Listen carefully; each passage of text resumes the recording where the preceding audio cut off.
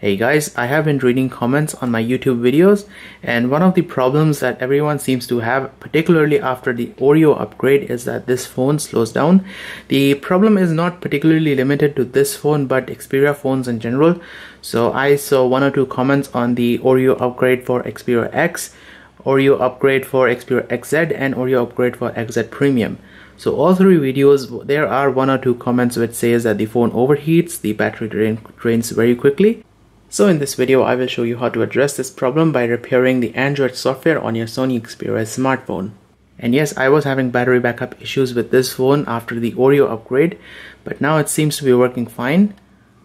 Alright, to repair the software on your Sony Xperia smartphone, you'll need a few things. First off, you'll need access to the internet. Secondly, you'll need access to a computer, be it a Windows or a Mac. And then you'll need to go ahead and install the software called Xperia Companion. You can go ahead and download this from this website. Link is down in the video description. Select your appropriate operating system and download the software, install it, and you'll see this window open. And yes, you also need a USB cable. Now make sure that you get an appropriate USB cable for your phone. This Xperia X uses a micro USB cable, but if you're repairing a phone which is using USB Type-C port, get a USB Type-C cable. Now we're going to go ahead and connect the Xperia smartphone to the computer. Let's go ahead and plug in the USB, and we'll select the second option which says file transfer. Alright, that's all you need to do on your smartphone. Just keep it here now. And in case your Xperia smartphone does not boot up, in case the phone is completely dead, go ahead, check out this video right here. In this video, I'll show you how to fix your Xperia smartphone in case that this thing does not boot up. So you can see that the Sony Xperia device is connected to the computer. Now select the second option which says software repair. Click on next, and yes, make sure that the battery is at least 50% charged. And I cannot stress on this enough, guys, you'll need to know your email address and the password of your Google account.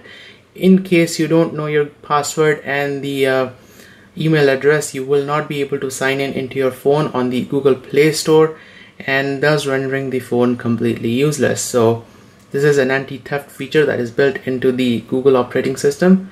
So you must know your Google account details before you proceed to repair the software or do a factory reset on your Xperia smartphone. Anyways, let's go ahead, click on next, and now we wait. And this thing takes a little bit of time because it depends on your internet connection. So let's just wait. Alright, so downloading has finished. It's just preparing the device, and once again, important, do not disconnect your Xperia at this point. So it is restarting automatically.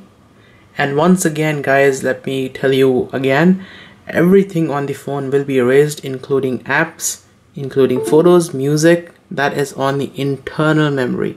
So SD card will stay intact, but everything on the internal memory will be erased, and your phone will be restored to factory settings as if it was new. So once again, it's giving me the same message which I was just telling you guys. All personal content in the device, including contacts, messages, photos, and other data will be lost. Please make sure that you have backup of the device before proceeding, and content on the SD card will not be erased. Alright, so let's go ahead.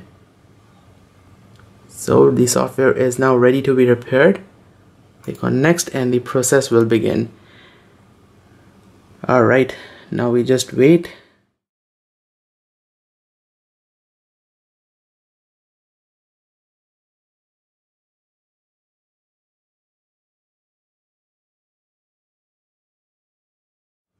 Alrighty, you can see the Xperia software repair has been completed successfully. Now we can go ahead and disconnect the phone from the computer and turn it on. So let's see if we can do this with one hand.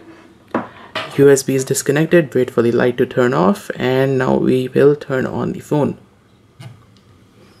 And yes, the first startup will take a little while. You can see it shows there the first startup after repair may take longer than usual. So after about 5 minutes we are here. Let's go ahead and do this. No, I don't want to send diagnostic data. Set up as new. Let me just sign in, I'll be right back. Alright, so this is what I was cautioning you guys about. You'll need to know your previous account details, your previous Google account details which was signed in with this phone. So I'm gonna sign in with my account and I'll be right back. Alright, so if you enabled two-factor authentication, check the prompt on your other phone. So would you like to receive sign-in prompts? Yes, why not?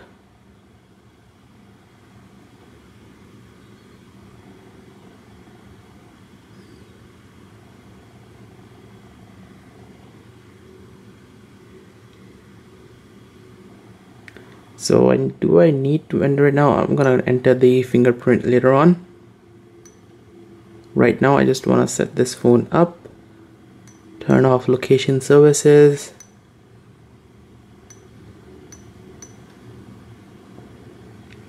nope, don't want Google Assistant.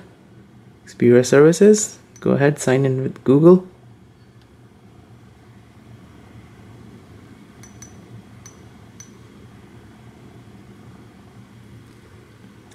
Alright, finish, and we are on our home screen.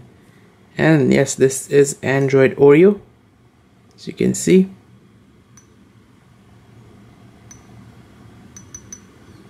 Brand new installation of Android Oreo straight from Sony's website. Alright, so thank you guys for watching this video. I hope this video helps you solve your issues with the Sony Xperia smartphone after the upgrade. Alright, so thanks for watching this video and do stay tuned for more videos like these, and I'll see you guys next time.